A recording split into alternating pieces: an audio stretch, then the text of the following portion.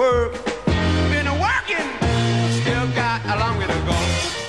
If you have long and cruel working hours with no breaks, you would become so tired and irritable that you're not able to feel like doing anything.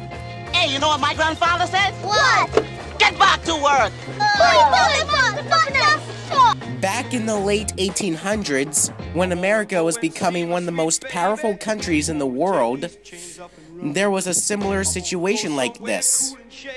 Big business owners like John D. Rockefeller and Andrew Carnegie were making a lot of money with products like steel and oil.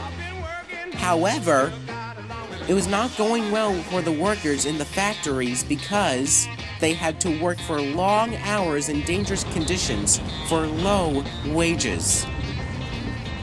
One day, they decided that they finally had enough, so they organized into unions and went on strike.